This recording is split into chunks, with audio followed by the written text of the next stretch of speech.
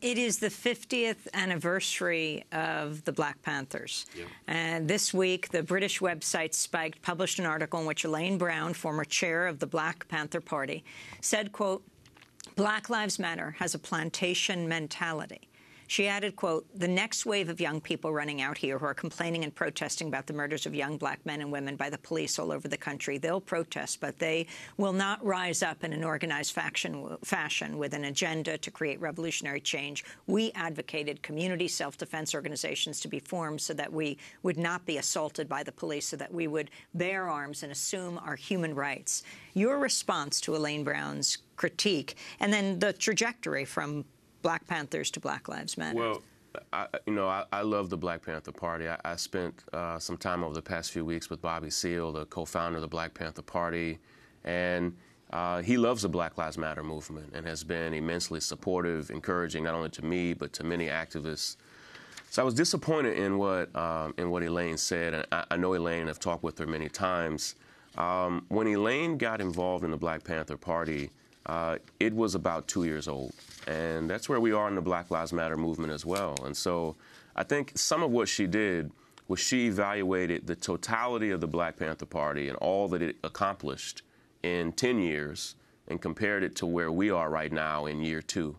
And so it's an unfair comparison to say where we are in year 2 compared to where the Black Panther Party was in year 2.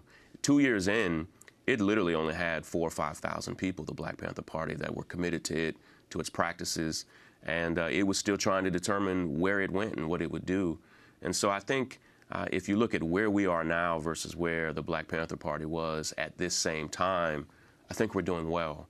I understand her criticism, saying, what are they doing compared to what they accomplished?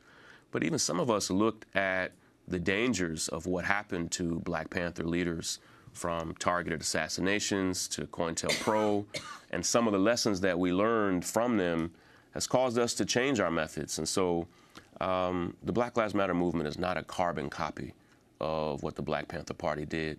How we do what we do will be uniquely different. Our time is different. So I respect her, revere her, and admire her, but I was disappointed to read some of what she said. And more importantly, the Black Panther Party was an organization. Black Lives Matter is a movement, which has come up really in a spontaneous fashion from all around the country, whereas the Panthers started in one place as a disciplined organization. It's a very different form of attempting to achieve social change. Sure, and what I found is, not just with Elaine, but with many of our elders, is that they are unaware that the Black Lives Matter movement does have a comprehensive platform, that there are hundreds of organizations that see themselves as a part of this movement in all 50 states all across the country, and they have their own policy platforms, and it's difficult for one person, her or anybody else, to wrap their mind around the specific fights and battles that we are fighting. So a lot of people just aren't informed to how organized this movement really is. Shaun King, before we wrap, Injustice Boycott Initiative. Explain what it is in this last minute. On December the 5th, hundreds of thousands of us are coming together to boycott injustice in this country.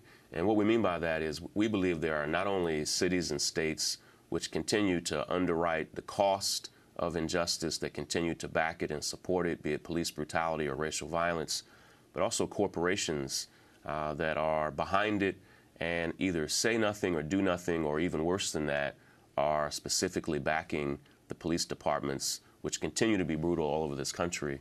So we're launching a targeted boycott on December the 5th, not for a day or 2 days, but our motto really is the Montgomery bus boycott, which lasted for 381 days until they saw change.